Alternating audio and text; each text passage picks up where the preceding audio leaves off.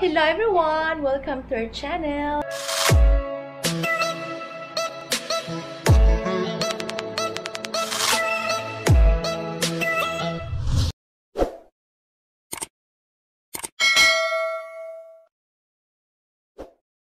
Anyway, for today's video guys is we are packing some stuff because we are going to North Carolina and Massachusetts to visit my husband's family there.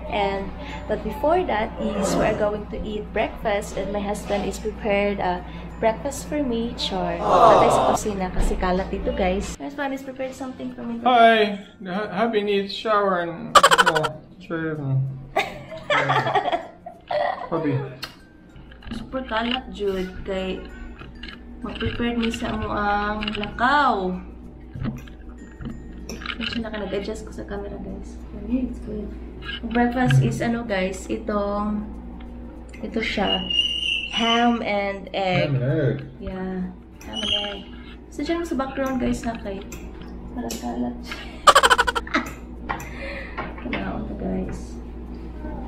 Oh, you're such a good husband, babe. Thank you. Aww. Thanks for the breakfast. Yeah, hubby. Yeah. Yeah. Tinilungan niya akong mag-ano dito guys, maglinis, pag wala siyang work. Taking care of Ian, taking care of Bambi. Oh. Hands on dad. Oh my god.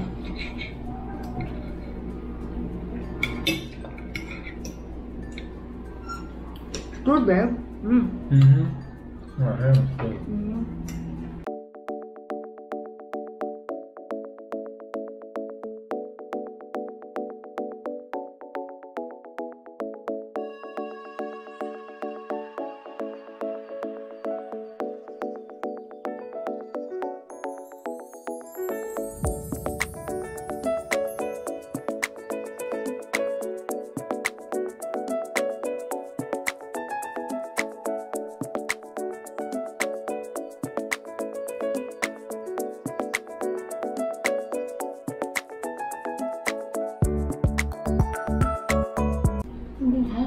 Thank you. Oh. Not all guys are like that, you know. Want some, babe?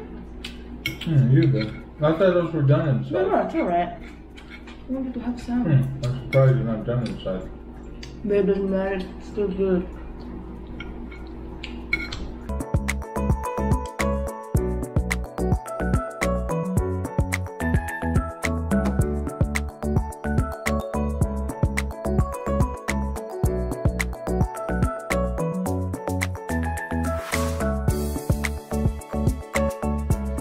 A few minutes later. So, tapos na po kong kumain ng breakfast at saka nakapag-toothbrush na din ako.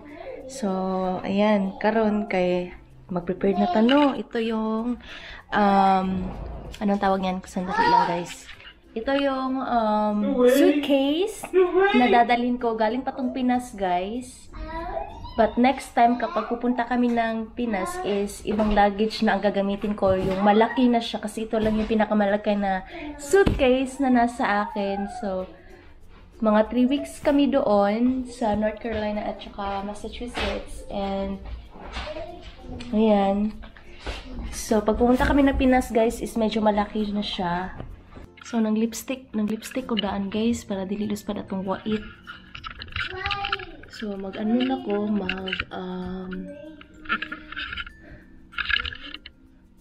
mag-prepare na ko sa mga gamit. So, morning mga gamit na akong dadon. And, yan, 2 bra lang dadalhin ko kasi usually hindi na ako nagsusuot ng bra. Kaya, ayun, nasa mood ko na kasi na, parang almost, always nang hindi na nagbabra. Ayan. So, yun guys. 2 bra lang dadalhin ko kasi since I got here is hindi na ako gumagamit ng bra always. Kaya, pag sa Pinas, of course, magdala ko ng daming mga bras. Kasi nga, daming mga himantayon. Pag ako sa Pinas, nagag mga maghimantay sa imong outfit. So, ayan. Ibutang lang ako dari guys. So, Ayan, so pasensya na mo sa background, okay? Ayan, mag-start na ta.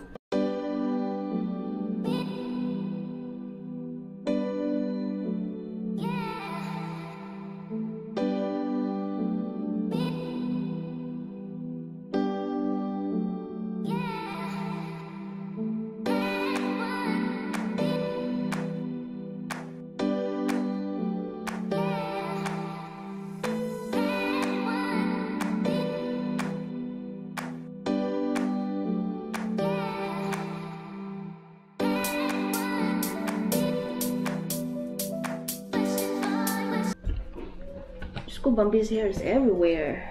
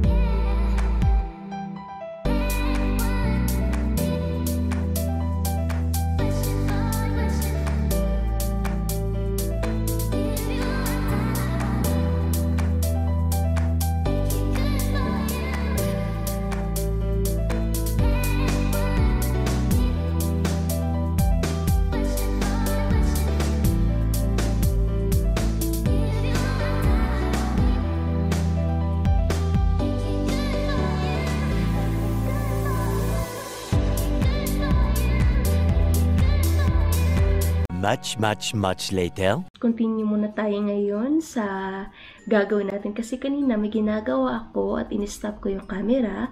But anyway, ito pala yung dadalhin ko na shoe, guys. So I think I'm just gonna bring 2 pairs of shoe. Ayan. So this one is kinda 3-inch and dadalhin ko din ito siya sa Pinas. Susutin ko din ito siya. And also, I have some winter boots and I'm thinking na ibigay yun sa iba. But those boots is just for winter lang, guys, ha? Kasi, you know, walang winter doon sa Pinas. I don't know kung sinong interesado, pero maganda siya at never ko pa siyang sinuot. And that maybe, susuotin ko to siya pag winter na dito. So, ayan. So, isa to sa mga dadalhin ko, guys. At maybe, susuotin ko siya pag nasa Boston kami. And I'm not sure kung anong outfit na susuotin ko just for the picture, you know. Means paminsan-minsan dapat magpabongga-bongga din tayo, besh. Ayan, so mag-start ako. Naka-start na ganito. So, continue tayo sa gagawin nating pagpapack. So, ito siya actually. Sa Pinas ko to siya binili. At never ko to siyang sinuot. Ayan, so dadalhin ko lang to siya in case na susuotin ko. So anyway, ito pala yung susuotin ko maybe pag nasa Boston kami kasi nice siya and sexy. Ayan, as you can see, maganda siya. So, we will see kung ito ba talaga yung susuotin ko kasi summer nga, di ba? And then, hindi ka pwedeng magsuot ng super, you know, mainit. Kasi, kaya nga summer, di ba? Balik-balik. So, ito yung susuotin ko maybe. Kasi maganda siya and I like it. Itong sweater, guys, is hindi po siya makapal. So, nipis lang siya, guys. Kahit summer, at least hindi mo mafe-feel ng sobrang init, you know, yun bang igang. So, okay lang to siya kasi parang stylish na to siya sa akin. Kaya, dadalhin ko to siya. Ibang summer dito, guys, kasi sobrang init. Yun bang para kang nasa oven. Ibang-iba ang init sa Pinas. Super. You know, pag summer, I'd rather stay in the Philippines kasi, ano siya, hindi siya sobrang init. Humid lang siya, pero ayun, dito is dry heat. Kaya, ibang init dito, guys. Parang nasa ano ka talaga, nasa oven. Even, ano, middle of the night. Ay, Diyos ko. Lahi radyo dari, mabaguan ka sa ano dari, guys, sa weather. Ito siya, guys. Dadalhin ko to siya. A baseball cap na nakalagay Hollywood. I like it. May konting space pa nga eh. So, 3 weeks kaming magbakasyon, guys. And, last thing is, ito siya. Dadalhin ko to siya. Curling iron for my hair. Ayan. Ilagay ko din to siya sa maleta. Ito siya, guys, is ilalagay ko lang dito sa ano. And then, ilock ko siya. Dapat. Okay. Adjust natin ng konti para more secure siya. Ayan. So, more secure pa din. More secure. More secure, besh.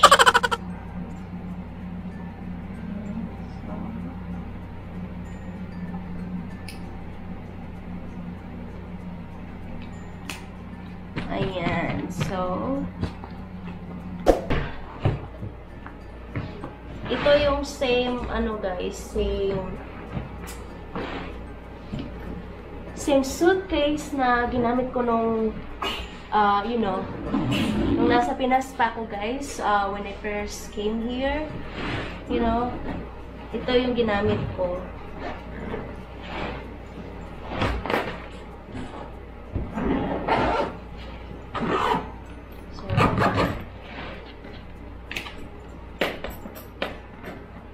Pero pag pumunta kami sa Pinas, guys, is bibili ako ng mas malaki na nito kasi mga more than a month kami doon.